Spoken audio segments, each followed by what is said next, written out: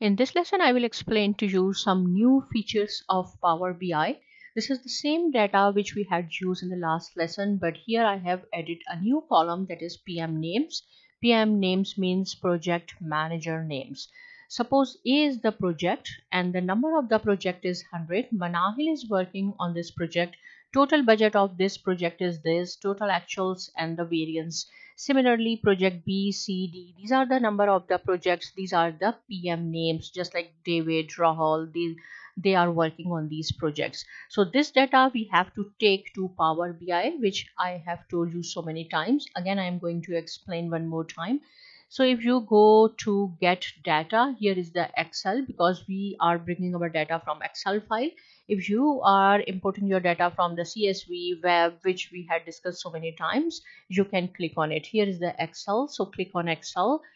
Excel will open where you have saved. I have saved on my USB Power BI projects. Click here and then within few minutes you will see your data is here. I have already imported my data here. That is why I'm not going to click on open, but you will see that there is no data. Do not worry about it, because we are here on the report view. When you will click on the data view, you will see the data is here.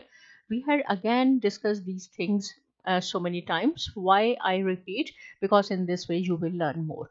So the data is there. How you will show your data to your audience, how you want to make your dashboard. In this lesson, I will show you new features, how to make the dashboard. In the next lesson, I will show you how to publish this dashboard online. If suppose your staff is located in different cities or even in different countries, how you can share your data online. So this is not the online, this is just the simple desktop. So again, first of all, these are the visualization, these are the fields or the column names.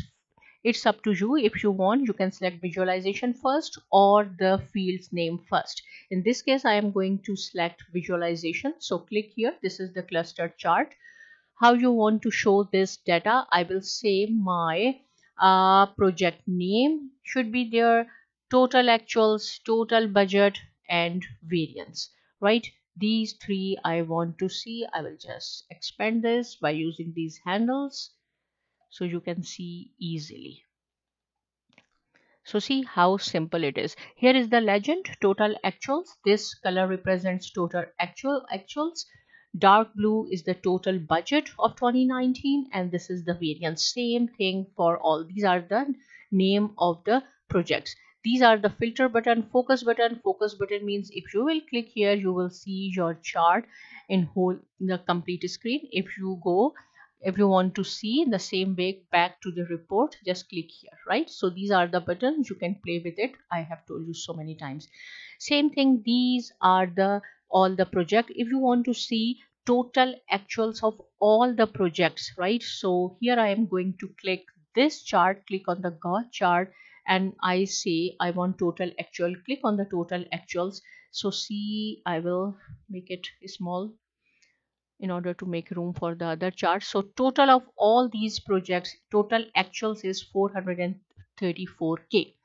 Right now is the budget. What was the budget of all the projects? So again, you have to click on the blank space. If you this is highlighted, and if you will click on the total budget, this total actual will convert into total budget. So no, you have to make a separate chart. Click on the blank space. In this example, I have selected the visualization first and then the field. Here I am going to select the field first or the column name first, which is total budget, and then so you will see where is the budget, sorry, where is the chart, because we didn't select it. Now select this gauge, so you will see the total budget of all the projects are 796K. Now is the variance. Come to the variance part. Again, you have to click on the blank space. Again, I will select the field first. Do not worry where is the chart. So you have to select, then it will show. So this is our variance, right? More or less, these are same size. And I have told you in the earlier lesson how you will make all these charts the same size. Okay.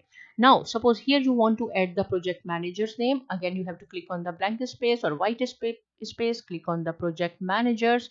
I will make it big so you can see easily. Okay, so now all the projects, these are all the projects. Total actual is this, total budget is 796 and the variance is 362. If you want to see individually, because here you can see the total budget is this and the actual is very small and the variance is too big. If you want to see, so when you will click on this one, see now all are highlighted. If you want to see individually, just click on the first one. So it will show you the actual is 156k, total budget was 389k and the variance is 232. But the beauty of this lesson is here you can see who is working, who is the project manager. Raj is the project manager, Raj is working on it. So you can ask to Raj, why is the variance, what is the reasons of the variance, right? If you want to see all the projects again, see these figures will change. Just click here, you will see that same thing, total actuals, total budget. There is the negative budget. If you want to see this one and you want to see who is working on it, just click here, and here you will see that Ash is working on this project. So total actual is 59k, but the budget was 42k, right? So variance, you can ask to the variance. Same thing one by one. If you want to see, you can click and it will show you. But see one more thing, that these colors are not compatible. Here is actual is blue, that is fine, but total budget is dark blue. Here or we have all this light blue. So how you can change it? Very easy. Again you have to select first this, go to the formatting tab, and then from formatting data colors, open this data colors, and here is the blue. So click on the blue, it is blue. Variance color, same thing, you want to make it orange, select this, and here is the orange. So this is orange, and these are the some more features. If you want to change the title color, background color, so you can play with it. In this way you will learn more, but we have discussed all these features in the last lesson, so here I'm not going to explain this part. I'm going to explain how you can change the color of this project manager. So what you have to do, okay, first I will here go to the formatting, and here is the column headers. So see, our column headers is black. What color you want? I want, suppose this color, make it this. If you will go, here is the font, here is the font size. If you want to change the font size, it will change the font size for you. Now is the 15. Same thing here, these are the, if I will close this and go to the values, see now these are highlighted. It means we can pick two colors. So first one is, I will say I will this one, and for the background color I do not want, but if you want you can make, okay, we can play with it too. So background is yellow, and then this one, what color you want, I say I want this color, right? And go down, if you want, change the font size, so it will be more clear. Now if you will click here, so you can see easily who is working on it.